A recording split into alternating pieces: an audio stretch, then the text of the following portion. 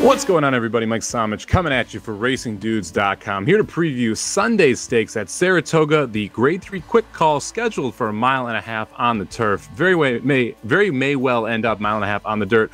We're expecting storms up here starting around 2 a.m. this morning. Should get a ton of rain, so I will give out who I like on the turf here. We'll also talk a little bit about who I like if we do end up on the dirt. With the turf picks, let's start with the 10 here. Gaslight Dancer, your favorite, 7-2 morning line.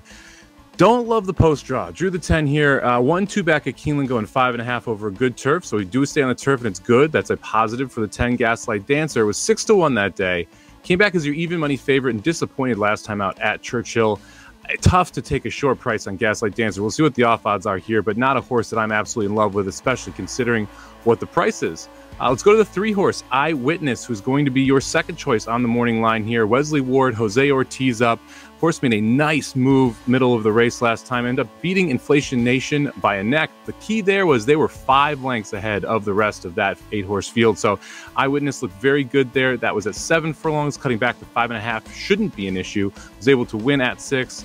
And show speed in a debut at 6 as well. So I don't think this cutback here is going to be a problem for the 3 Eyewitness. The 1 horse, the other Wesley Ward, No Nay Hudson in here. Graham picks up the mount. I love what this horse did last time out, and it could be very beneficial in this race today.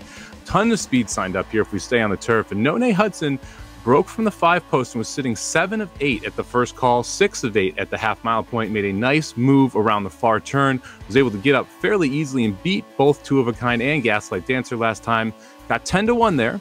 Was 5-1 the previous race, losing to Gaslight Dancer. 6-1 on the morning line. Hopefully we get every bit of the 6-1 if we do stay on the turf. A couple other horses that I want to at least mention in here. The 7-horse Better Days Ahead, I think, is really interesting for Joe Sharp, either turf or dirt in this spot. Horse ran well on the dirt in 3 starts, broke the maiden on the dirt, and notice faced Saudi Crown 3-back and Instant Coffee 4-back in the 2 debut races, first and second race for this horse. Broke the maiden then next time out and was able to win first time on the turf, and did so in between horses. It was just a very odd trip for a horse that wants to be forwardly placed. I think if any speed does hold on, it's the 7 Better Days Ahead here. So let's talk about picks. Give me the 1 horse. I think No Nay Hudson fits this very, very well.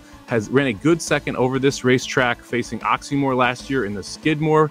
Now we're coming back here in the quick call. I think No Nay Hudson found a new dimension with James Graham last time, able to come from off the pace, and I think that makes this horse very, very tough, like that 6-1 price.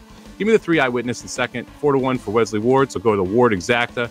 Again, a horse that was able to close last time, going further. I think that's going to be beneficial here. Eyewitness is going to need to come from just off the pace to be able to get the job done. So give me the 3 in second, and I'll take the 7 Better Days Ahead. The horse I think has the best chance of holding of all the speed horses in this spot. Sai is aboard for Joe Sharp, 6-1 on the line there. Now, if we do scratch off, to me, this becomes a 2-horse race. I still think 7 Better Days Ahead, probably your best horse in here, but you got to respect the 9 uncashed. Larry Ravelli, Irad Ortiz up. Horses 4 for 5 over the dirt course. Buyers have been improving consistently through the last 4 races since we switched over to the Larry Ravelli barn. Should be a horse that would be a gate-to-wire threat because of the other speed in here. That's why I didn't use the 9, but I do think on dirt, the 9 becomes very, very difficult. So give me 9-7 if we end up on the dirt. Thank you very much for checking out this preview of the Quick Call Stakes. Make sure you're checking out all the previews over at RacingDudes.com. And make sure you're checking out Dudes Who Bet Daily for best bets around the sports and horse racing world every day, 9 Pacific, noon Eastern. We'll see you at the track. RacingDudes.com is your home for the best free picks for every race, every track. Summer's here, our picks are heating up. We want you to join us in the fun.